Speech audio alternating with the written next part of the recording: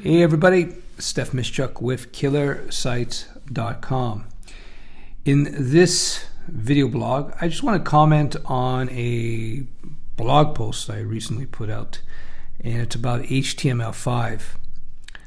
Let me get to the point quickly, because I figure you guys are busy.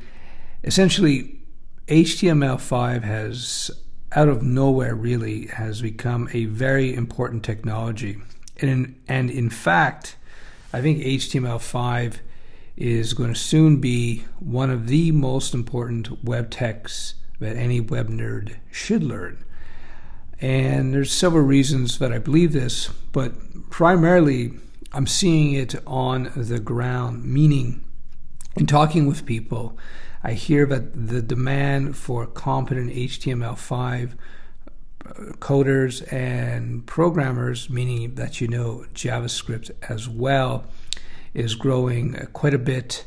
I was talking, for instance, to my brother who's out in Europe, and he was saying for a company that he works for, which produces mobile applications for Android and iOS specifically, they were having a difficult time filling in work positions for client-side scripters, client-side meaning HTML5 JavaScript programmers.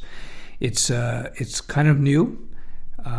It's not terribly difficult to learn actually, but there's a lot of stuff in there to pick up, and so I can see why there's a shortage of people. Now, what exactly is HTML5? It's the latest incarnation of HTML. Previously, there's HTML4. And HTML5 really takes HTML to a whole different level. As I point out in this blog post, and you can read about it more in more detail at KillerSites.com. You can see the URL up here. What I point out is that what makes HTML5 very interesting is that the specification, the HTML5 specification, was put together by people who actually paid attention to what was going on in the real world, rather than trying to set up some ivory tower spec as the ex-HTML people did. With the HTML5 groups, they essentially said, okay, first of all, how are web pages being coded today? And they scanned randomly 1 million or 2 million web pages, and they saw what people were typically doing with their CSS and their code. And as a result of that examination, they put together new tags in HTML5, things that would make sense. Again, you can learn more about that if you check out our HTML5 course and other places, I'm sure. Another thing that they did when considering HTML5 was to actually consider what the most popular browsers were doing themselves. So for instance, the XML HTTP object, I think that's what it is, basically the object in the web browsers that allow for AJAX to happen. And again, if you don't know any of this, just check out our courses on HTML5 and AJAX and so on. This is something that was actually outside of the specification that the official nerds at the W3C had put out. This whole thing that allowed for AJAX to occur. I just popped open a screenshot from an old AJAX video tutorial that we put together. Yes, the XML HTTP request object, I had forgotten exactly, anyway, you get the idea. This is something that's now used in all the web browsers, and it's but it wasn't part of the official spec. And there are other examples of that, as far as I understand, where basically the people putting together HTML5, they said, okay, let's see what the browsers are actually doing. Let's see what people are doing. Another example is inner HTML. Again, this is a very powerful tool. Microsoft came out with inner HTML, and then the other major browser vendors adopted it. So the point is, with HTML5, you saw a very pragmatic point of view. And that's why the subtitle, and maybe this should have been the title of the article, HTML5 and the rise of pragmatism. And essentially, I would think because of that pragmatic approach that the people behind HTML5 took to put it together, now we see this thing exploding. People want to use it. It's extremely powerful. You can do all kinds of cool things with it that old web nerds such as myself were just dreaming about back in the early 2000s and the early 90s even. So I really encourage you to look at this. If you've never looked at HTML5, you're going to be blown away by its power and capabilities. So some of you may be asking, yeah, well, but which browsers actually can run HTML5?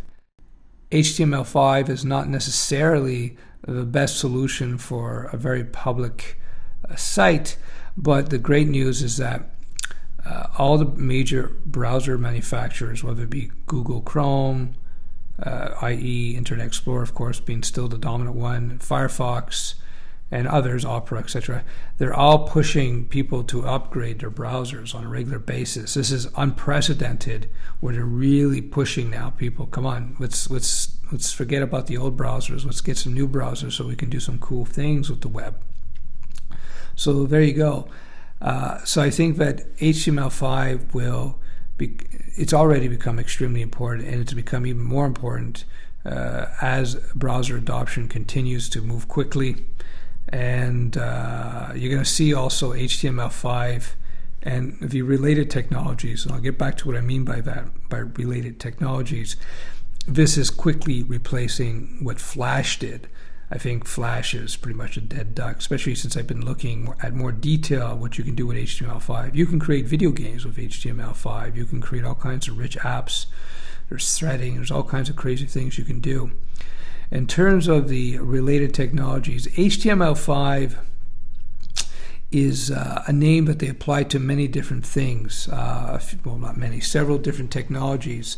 So when you're learning HTML5, you're learning CSS3, you're learning HTML5, and there's some other sub-projects, and I'm not a total expert on this, so you would have to check out our course. I didn't design this particular HTML5 course, although once I have something to say, I'm going to do others. Yes, so it's sort of an umbrella of technologies, if you will, but nonetheless, it's something really cool, and it actually changes some fundamental thinking of mine. In that years ago, in 2005 or 2006, I spoke about the pillars of web design, if you will, where I cited the most important technologies in web design in order of importance: HTML, CSS, and then I said PHP and JavaScript.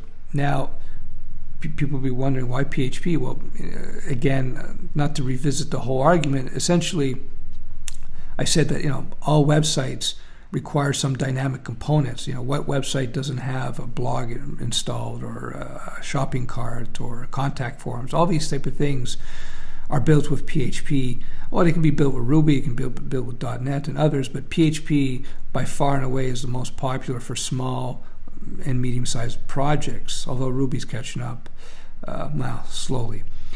So that's why I argued way back then that even web designers should learn at least a little PHP so that they can go in there, modify code, make changes, and so on. Now, and at the time, JavaScript was basically a support technology. You did a little bit of DOM scripting, DOM scripting. Again, if you're not sure what it is, you know where to go.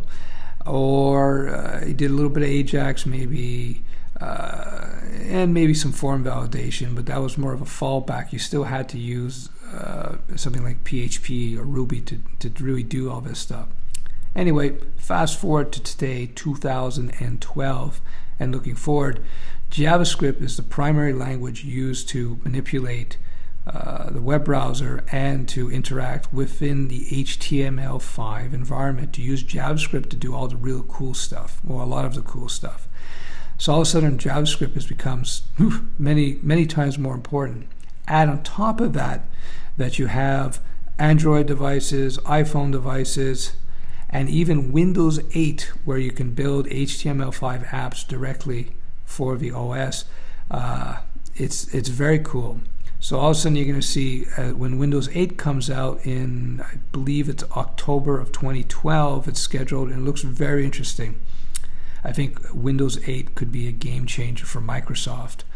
I'll save that for another video. But anyway, point is, HTML5 is right there, and it's built into the core operating system. So not only do you see HTML5 in all the web browsers, the major web browsers for your traditional desktop web browsing, you see it, on Windows, Mac OS. You see it Android phones and tablets, iOS, iPads, iPhones, and now you're going to see it in the core of Windows 8 within their Metro, they call it Metro UI user interface.